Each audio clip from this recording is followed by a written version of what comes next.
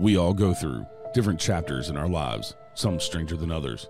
Welcome to Strange Chapters, where we bring you true stories of the strange, the macabre, the paranormal, and the supernatural. So sit back, relax, and let's get to this week's featured author and their stories.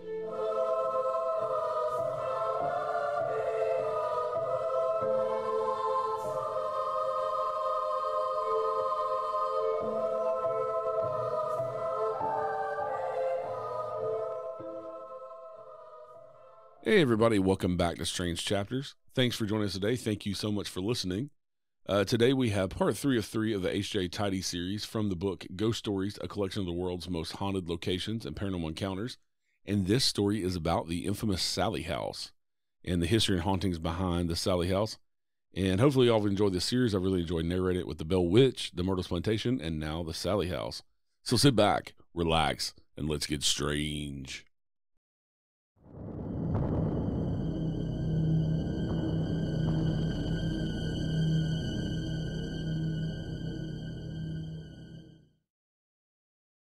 What's haunting the Sallie house?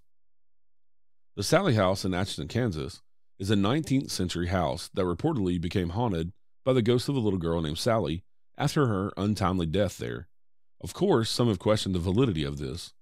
Paranormal experts have said something unexplainable is happening on the property, while skeptics had diminished this as pure nonsense. Despite the conflict of opinions, the Sallie house is widely regarded as one of the most haunted places in America, with thousands of visits from tourists seeking a paranormal experience. Who is Sallie? The story of Sallie begins with Dr. Charles Finney. The Finney family moved to the Sallie house, as it would come to be known, in the 1870s. The doctor opened his practice there, including examination rooms. The front of the house served as office space, and the upstairs as the family living quarters. One day, Dr. Finney heard his neighbors screaming for help before coming to the house for assistance. They were carrying their daughter and begging for the doctor to intervene. Finney surmised the girl had a ruptured appendix and immediately operated on her. Reportedly, he did not have time to make it to his examination rooms. Instead, the operation took place in his kitchen.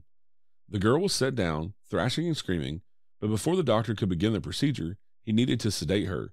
He eventually got her sedated enough to lie still. This took so long that valuable time was lost, and in the subsequent rush, Finney did not realize the girl was still wide awake during the surgery. Thus, she felt everything as he operated. Unfortunately, she died from the shock of the surgical pain and extreme blood loss. The deceased young girl was named Sallie, and it's theorized that her spirit haunts the house to this day. Conflicting reports claim that Sallie's surgery and resulting death happened in the basement, where Dr. Finney traditionally consulted and operated. This is a popular theory, as the basement of the house has been said to be one of the most haunted spots on the premises. However, there's no evidence of either surgery in historical documentation, so there's no way to say for sure that the event occurred. There's little to no proof that Sallie was a young girl in Atchison at all. No record showed that a girl died in the Finney house, and journalists Farlander and Vickers report anthropologist Sean Daly as saying there was never a young girl by that name who lived in the town. He asserts that there was no paranormal activity associated with the house until the 1990s, though even he has witnessed unusual and unexplained activity on the property.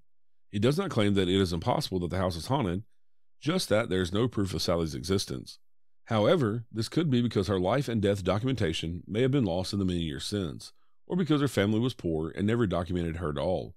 Of course, 19th century record keeping was not nearly as advanced or thorough as it is now. The last Finney of the family lived in the house until 1947, when it was sold and passed on to new owners.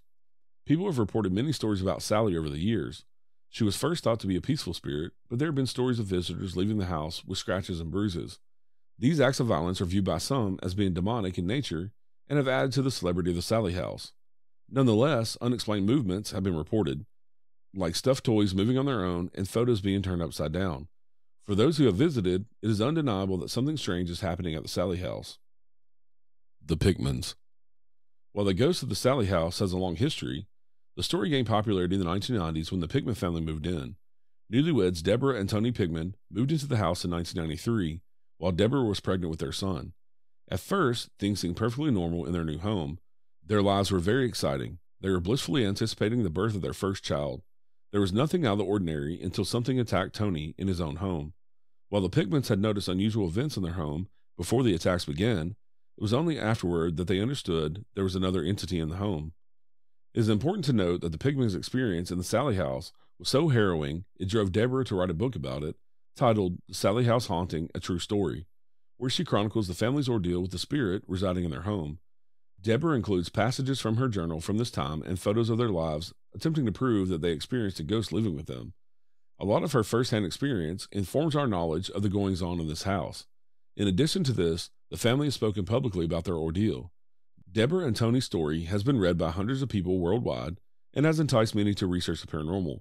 Having a firsthand account of something so strange makes it easier to understand how these things occur.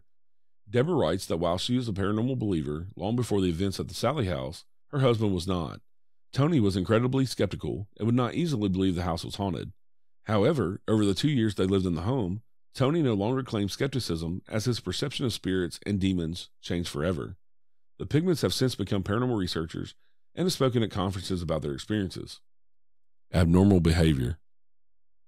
Before any attack started, the Pigments noticed abnormal behavior in the house.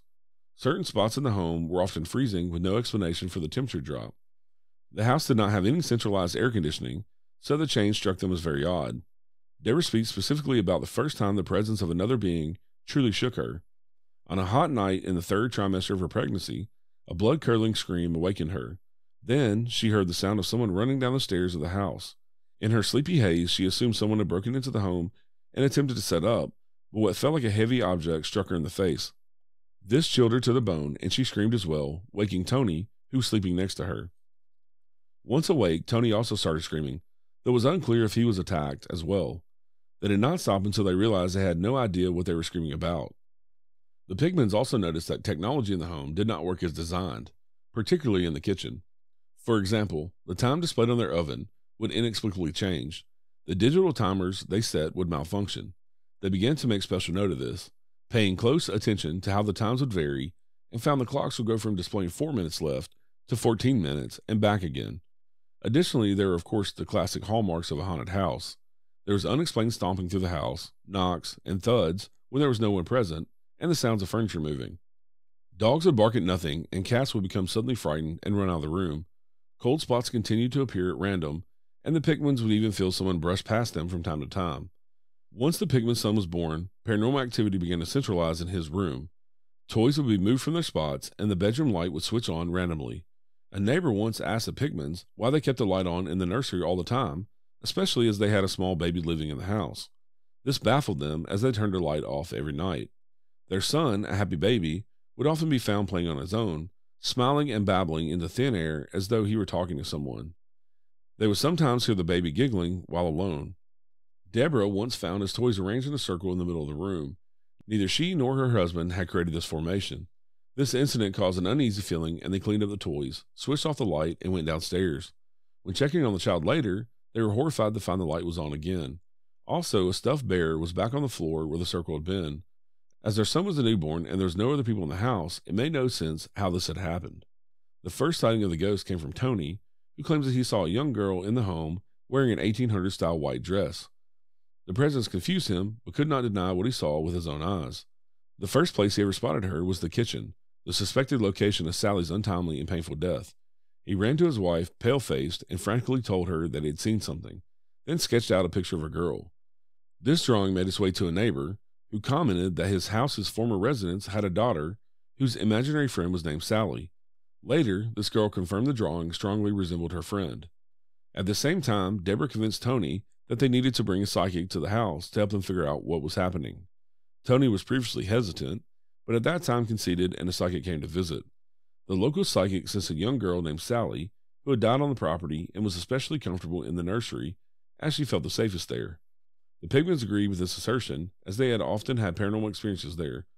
The Pigmans and their friends and neighbors would refer to the ghost as Sallie from that day on. The attacks. Deborah and the baby were spared from any attacks by the ghost, while Tony suffered the most.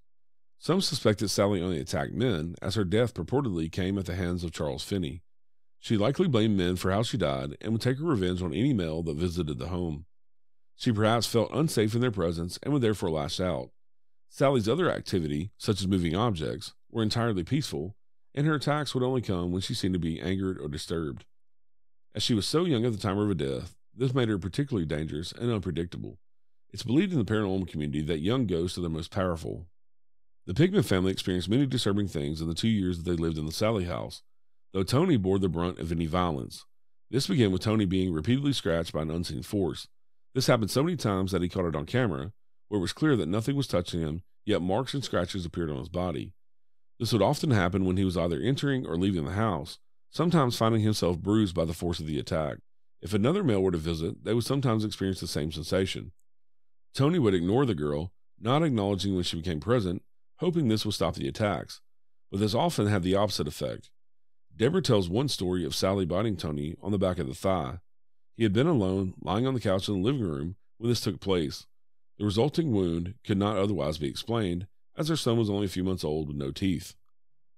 There is also a story of Tony waking up after hearing people in the house whispering through the walls. He felt a surge of panic and was unable to move, paralyzed in his bed. The whispers grew louder and louder and became more frantic, until suddenly he felt as though he were being strangled. Then, after a few moments, the sensation disappeared, as did the noises.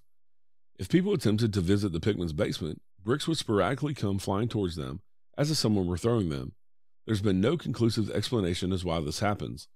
However, this also adds weight to the theory that Sallie died in the basement.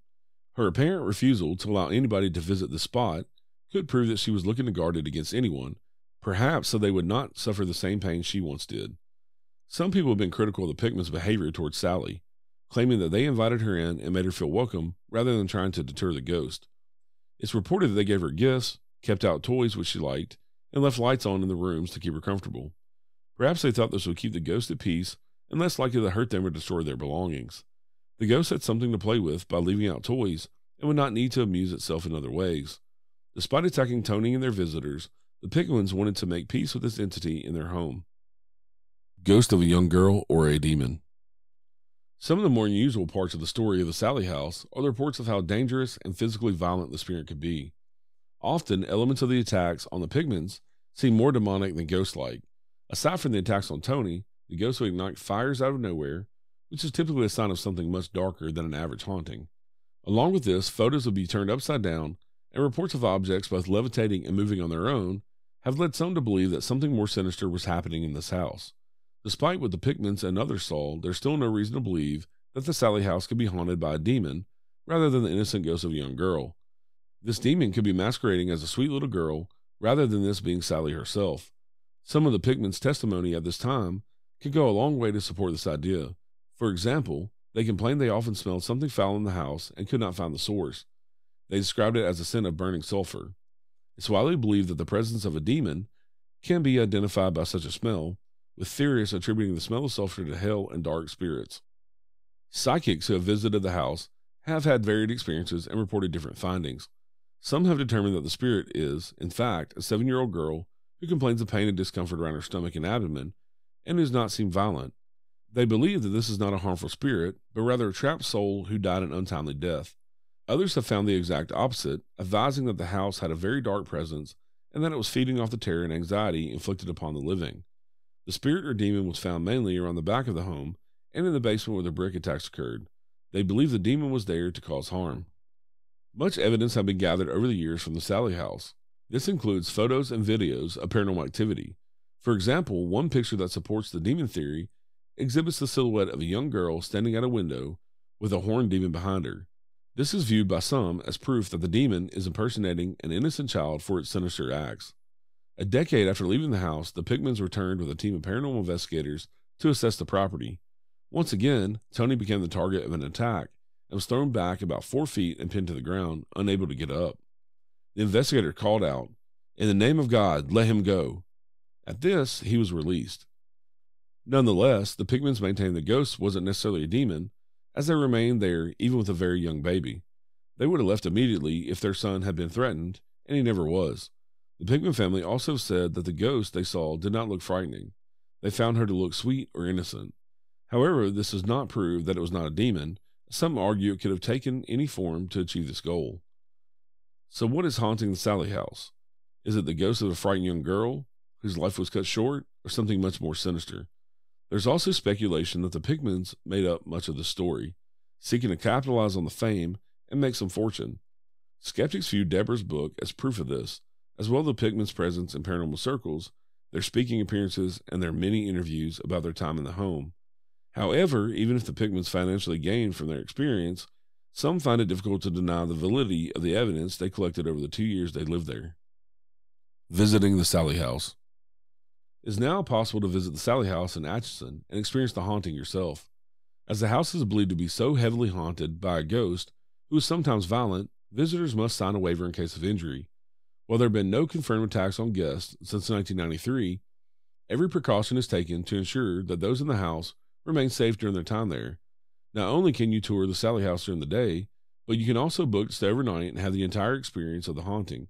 This has become a popular option for thrill seekers and fans of the paranormal, especially around Halloween, when ghost activity is said to be at an all-time high. The best part about visiting the Sallie house is drawing your own conclusion about what is happening on the premises. Visitors can decide whether they think something dark resides there, or that the tale has been made up to encourage further visitors.